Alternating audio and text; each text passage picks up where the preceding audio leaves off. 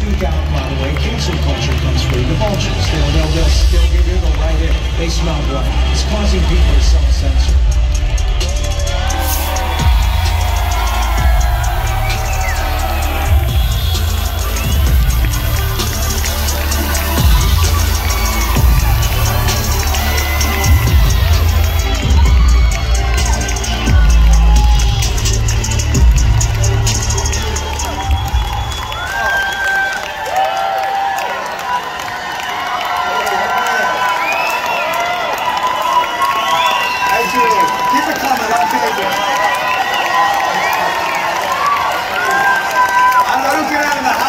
So I'll take it off.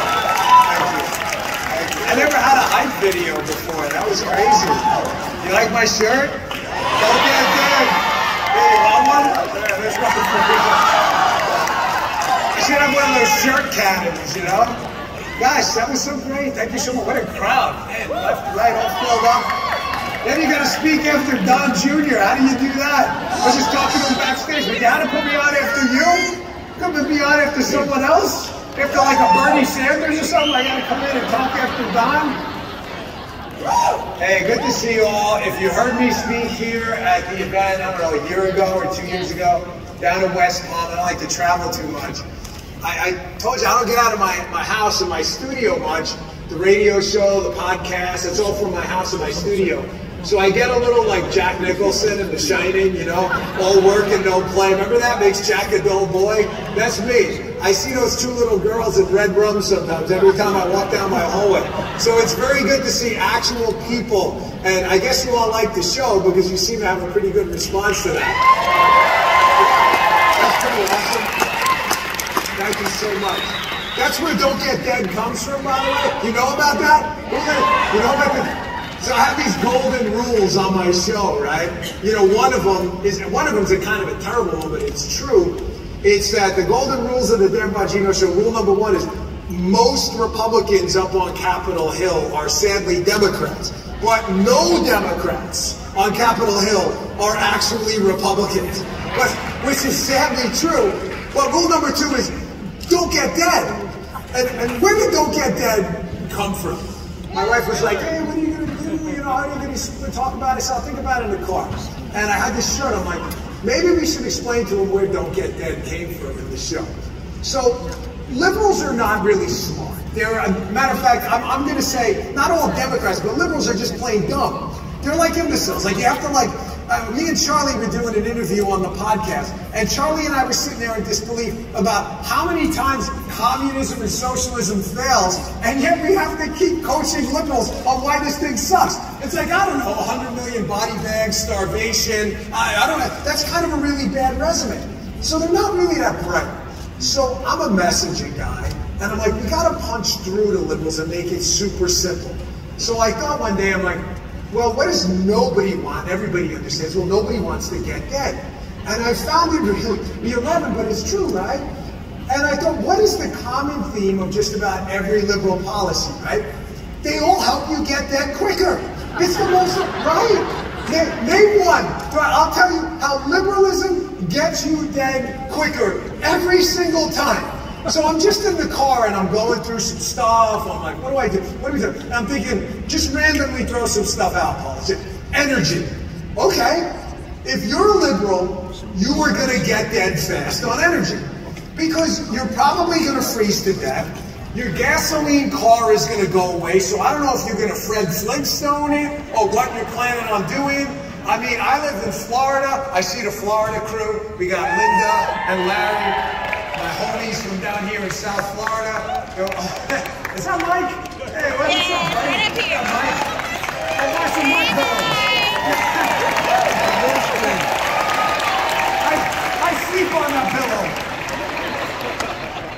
So think about energy, right? Thank you.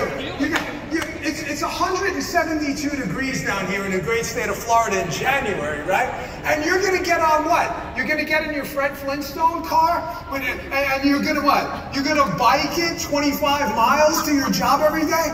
You better have a lot of damn electrolytes. Maybe an IV in your arm like this or something like that.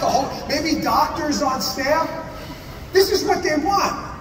Did you read about this? I'm trying to take away your gas card. This stuff is all real, by the way. It's not some kooky conspiracy theory. They keep piling on new regulations, so you have to go buy a an EV car that you probably can't afford. They're like 100 grand for a good one, right? But here's the kicker: how liberalism helps you get dead super fast with just energy. They want to make these electric vehicles with these rare earth minerals and mine all this stuff. And here's like the real kick in the teeth, right? We don't even mine it here because the environmental crazies are like, no gas, but no mining either. So this is where you're like, gosh, can these people get any freaking dumber? Like, how is this even possible?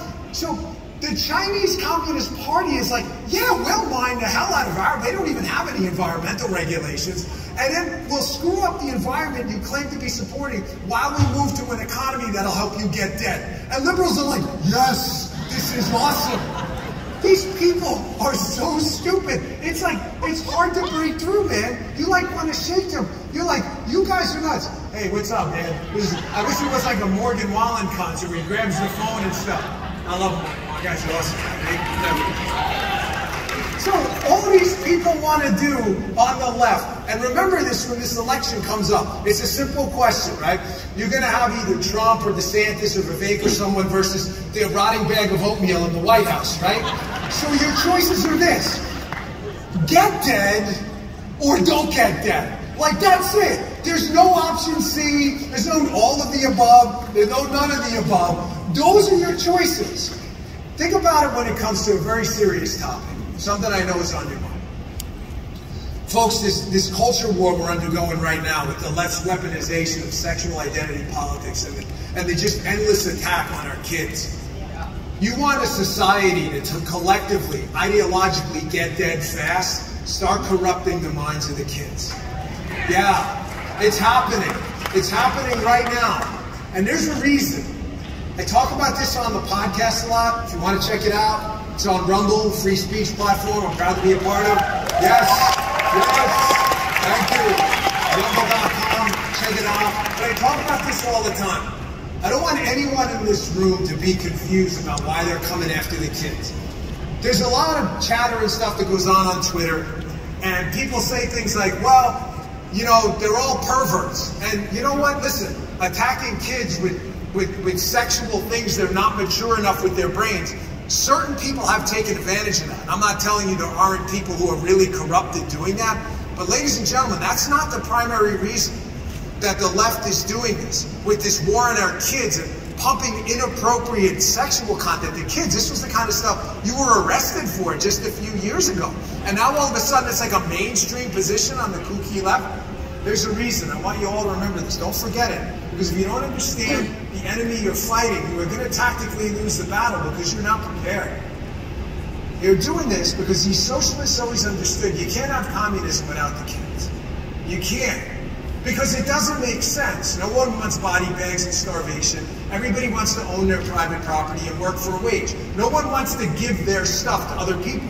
So you're saying to yourself, yeah, Dan's right. Like, communism sucks. I want to own stuff. I'm not giving my iPhone to some guy who doesn't work because, you know, from each according to their abilities, to each according to their needs. That's crazy.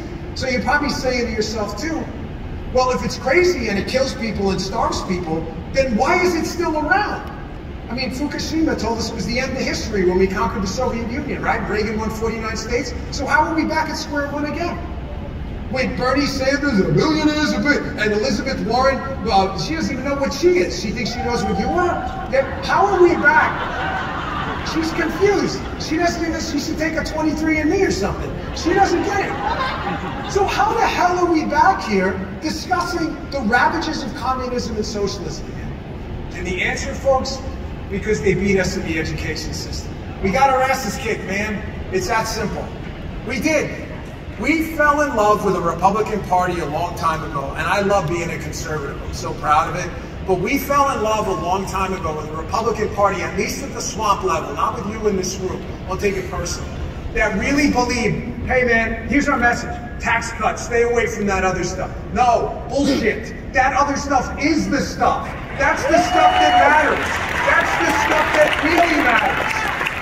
How do you have a society not anchored in God and higher values, and then we're arguing about tax cuts? Listen, I love the Trump tax cuts. Greatest thing ever happened to me. I love it. I will advocate for economic freedom till the day I die. But make no mistake, folks, that's not what our party's about. We have to be about saving the kids and the next generation and the education system. They stole it. They took it. They kicked us all out. There were almost no conservative teachers left in liberal states. They stole it and they took the kids from us and they weaponized instruction in the classroom to get these kids confused. Because remember, you will never have commies without the kids. They have to confuse the kids. And the best weapon in this fight, the best weapon to confuse kids is to feed them something they don't understand, which creates a sense of confusion and dismay. What's the perfect weapon? Sex. Kids don't understand it. They're not ready to understand it. They're not, God didn't create human beings to understand that physical act. It's for a reason. It was genetically efficient. The designer, the intelligent designer we call God, did it that way on purpose. Did it that way on purpose. So they feed these kids essentially porn in classroom, this grotesque stuff, because it confuses them. And then there's step two. Because remember, you don't have commies without the kids, right? So how do you confuse the kids even more? Once you've effectively fed them all this stuff that they don't understand at all, and you've softened them up, you tell them, hey, your parents are old fuddy-duddies. Those crazy conservative parents, you know, they just don't understand. They don't understand you. And you get this sense of disillusionment. Do you see how this was all thought out? Folks, listen, man, none of this was by accident. I have dedicated my entire adult life. I walked away from a great career. I loved in the Secret Service. Although yesterday at magnetometer, you guys must have been sweating. I want to come down and run the magnetometers myself. I felt so bad. I'm like, yeah, just go in, I'll frisk you, whatever. But I love my job. They screwed up this cocaine game thing, but that's for another day. So I walked away from that because I've studied these people my whole life. Nothing they do is by accident, folks. Nothing. Everything they do is for a reason. They know government sucks. You think they want more of your money because they believe government can spend it better? They don't want any of that. What they're doing is buying off constituencies to keep them quiet so they can enact their agenda. That's it. That's all this is. Right? And what is it? It helps you get dead. Because now you've got no money, you've got no car, you're Fred Flintstone in it, and then you go back to, say, healthcare. Why do they want centralized government control healthcare? Oh, because they think government's going to do such a good job. Healthcare is expensive. No, no. You ever listen to my show where I do it, Clarice? No, Clarice. That's not what they covet. I do it all the time from Silence of the Lambs. What does the left covet? What do they covet? Power. Power. And you will have no greater power over society when you control their money, their kids, and whether they live or die. You actually believe they think healthcare systems run by the government are more efficient? Who in this room believes that? Can we get a show of hands? Okay, it's unanimous. I don't need a show of hands because I know you're all smart. No idiot believes that. If they control the healthcare system, they control everything because they have the power to make sure you live or you die. They know full well that when you have a healthcare system run by the government, there's only two ways to allocate a doctor's time. Only two. If you can tell me a third one, I'll give you the Nobel Prize for Economics. You can price it or you can ration it. There ain't no other way, folks. That is it. We live in a difficult world with difficult choices. You can pay for it or you can ration it. And then, who gets the rationing? Who gets the health care? The answer is the people with the hooks, the connected few, while you all die. That is power, man. That's real power. Listen, I'm running a little low on time, but I don't think they care. But anyway, I don't want you to leave the room tonight without understanding that very simple thing, that nothing they're doing now is by accident. Nothing. The voting systems, the kids, the war on the kids, the attacks on healthcare, the attacks on energy, the attacks on the economy. None of this stuff is by accident. They use useful idiots to do it, and they are at war for this culture. And if you ever wanted a society to get dead, and get dead super fast, the quickest way to do it is to centralize power with swampy idiots in DC who know absolutely jack about anything going on in your life. It is the single stupidest thing I have ever heard. I got about 5 minutes, so I want to end with this because this is important for you in the room. A lot of you are Turning Point, generally a younger group, although I noticed that I get some people my age here too. It's pretty cool.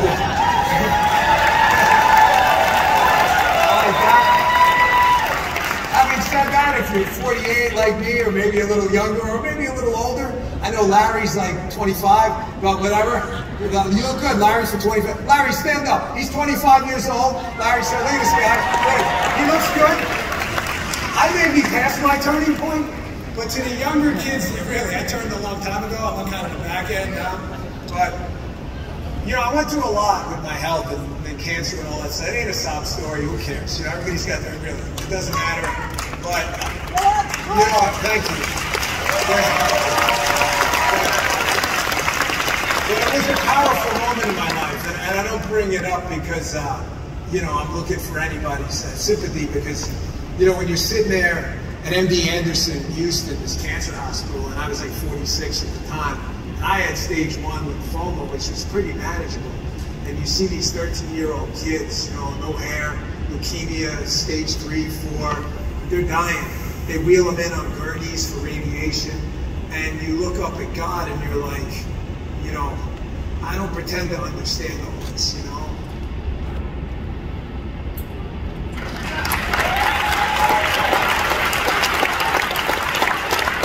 You never bring that story up. I don't pretend to understand any of this, but I learned so much, you know, in that moment. When I eventually recovered from it, I kept thinking back to my childhood, and I used to love comic books. It's this kind of Manichaean part of me that good versus evil fights, you know. I've always had that in me, and this is why I became a police officer, right? And it really brought me back to my childhood because you start to think when you come to these life-changing moments like a cancer diagnosis, you start to think like a child. You don't think anymore about long-term time horizons. Kids don't think like that, right? They think about the wiffle ball game at dinner. They're not thinking about like, what am I going to do when I grow up?